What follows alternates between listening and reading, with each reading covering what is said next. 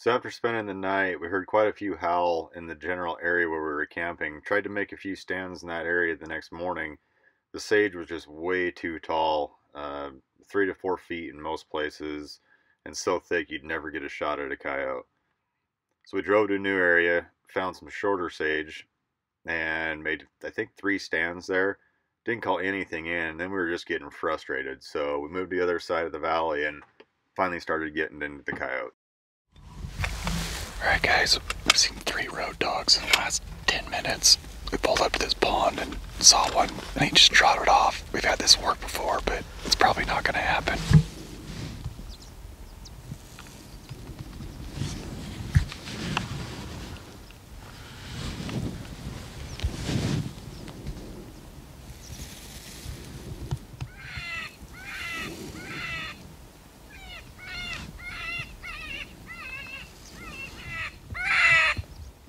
We knew this probably wasn't going to work, but we did it anyway because we knew there was going to be coyotes there. Well, we ended up calling in this one from the exact opposite direction the other one went. So there was at least 2 coyotes in the area, and now we had seen 5 coyotes for the morning and still hadn't fired a shot.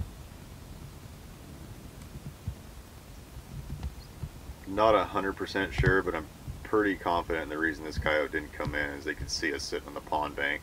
When we first sat down, we were fully in the shade, but as the sun started to come up, it kind of skylined us a little bit there. I'm pretty sure that's why he didn't come in.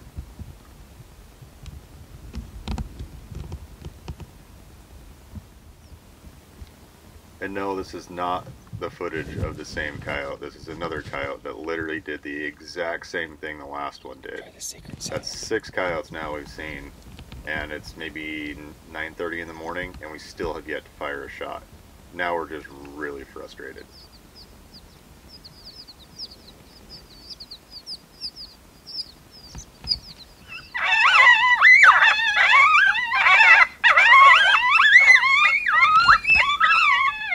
Well, to make matters even worse, right when we left this stand, we made it about a half mile down the road and saw a coyote out in the middle of the flat with a bunch of cows, maybe 600 yards, just running away. Now we'd seen 7 coyotes before 10 o'clock in the morning and not even fired a shot.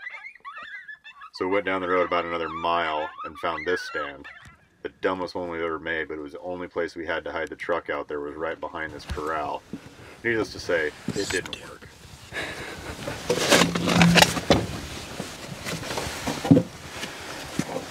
Sometimes you gotta get a little creative, but this was just stupid.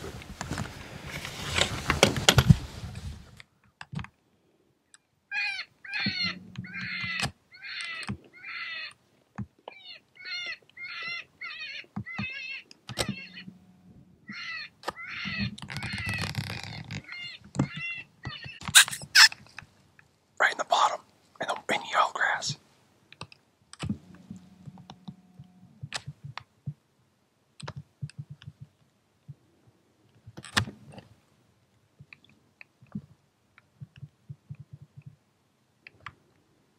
I knew Garrett wasn't going to be able to see him, at least until he got up on the next little bench in front of us. Garrett was sitting a little lower on the hill than I was, and I don't think he could even see him right here.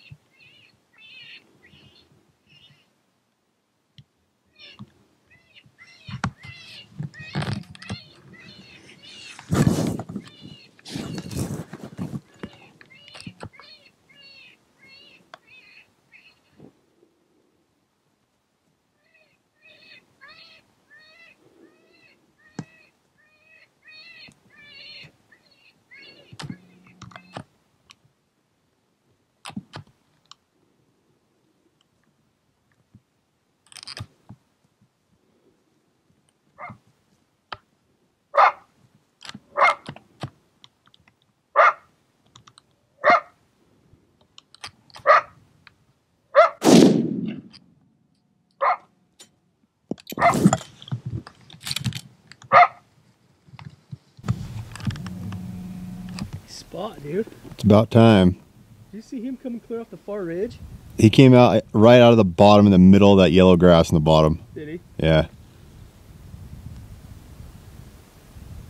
And he is right About 10 yards from the road. there, off the road. I'm gonna make you get the truck this time. Okay. That's fair.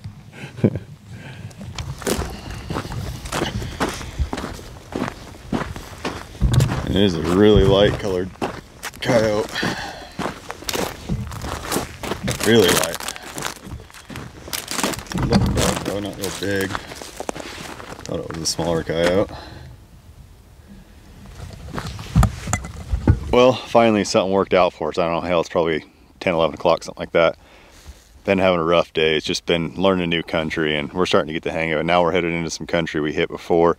Kind of know the area, know where the water is, know where the better stands are. So hopefully we can get out there and get 4 or 5 more. We kind of had to change plans today because we ended up driving a lot further than we thought we did. And we had 10 gallons extra of gas and we're going to run out if we don't get out of here. So plans change, but you got to do what you got to do. Made a couple more stands and saw this really cool mirage. Not really sure how you get floating mountains.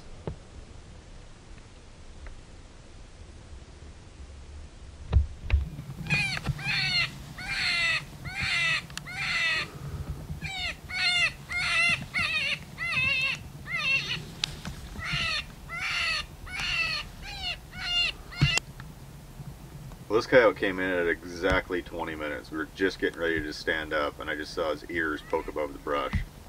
Once again, I knew Garrett couldn't see it, so it might be kind of tough to get him killed. Plus, he was already coming in almost downwind.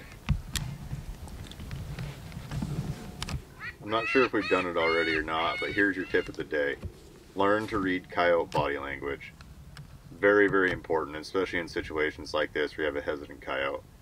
Most guys would try and shoot this thing on the run because they think he's going to leave. You see how he keeps looking back and wondering what's going on? That coyote's not just going to leave until he actually does get downwind, and then he'll probably leave, and even then, he's probably going to stop at like 300 to 350 yards out. Learn to read coyote body language. There's your tip of the day.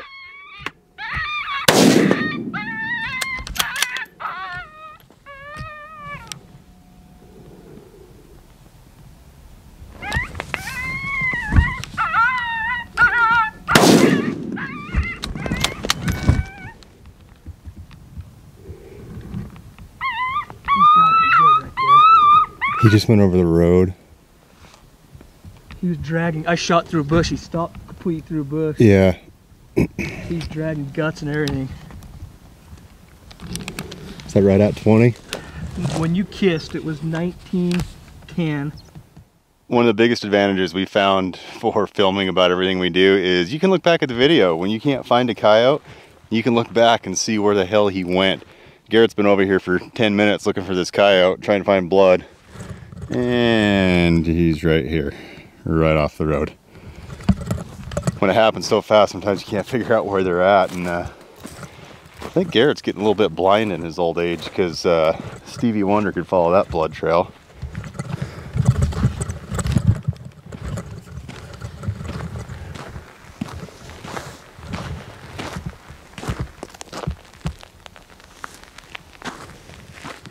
Well, now that Garrett decided to come join us again, Jeez.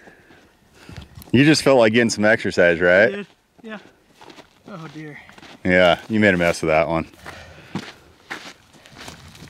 Yeah. How many is that out of this valley now that have been after 18? 5? Yeah. When you kissed, it was like 1910.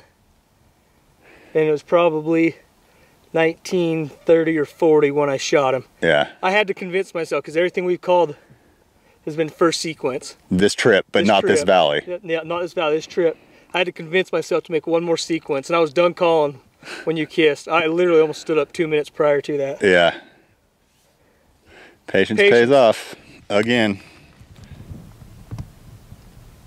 So just before this stand, we saw a coyote right off the road. Well, not right off the road, I guess about 800 yards off the road. He saw us driving in, and we knew we weren't going to be able to call him in there. So we went up over the hill about a half mile, found a decent place to hide the truck, and made this stand. And I'm thinking this is the same coyote, and he was real hesitant. Decided to give him a round anyway. Just barely over top of it. Was it? That's probably 500. Yeah, you were only about 3 inches over top of it. Really? no, I'm not gonna pull a Garrett and everybody else can catch it. And why, Garrett? Because we're smart. And I value my hands. Because we like our arms. That's cool though, guys. Look at that. Look at him freaking dig, man. He did that in about 10 seconds. That was pretty cool. Oh, fat bad.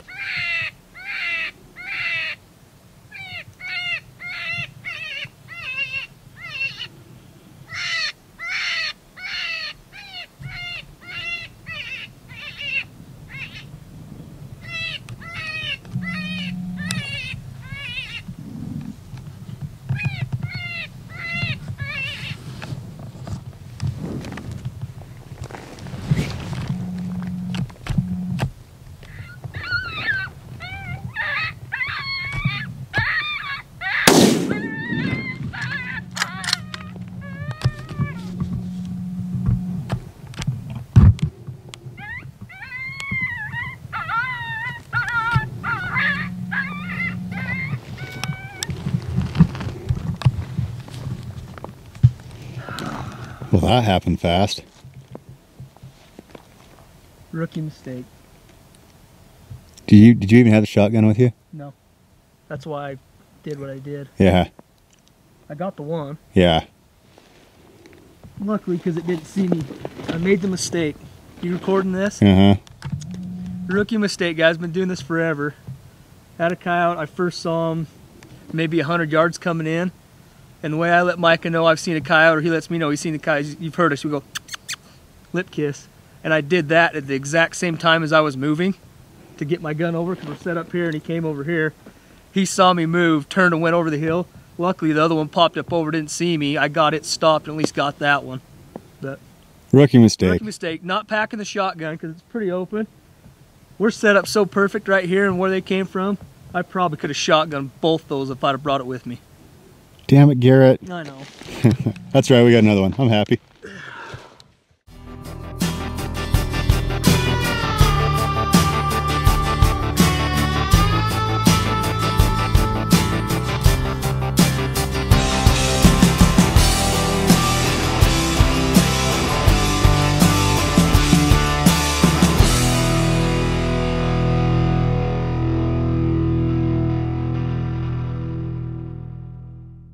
What's up, guys? We just finished wrapping up another video for the YouTube channel. Had a great day, but just wanted to say thank you for all your guys' support. That's the reason we're out here doing what we're doing.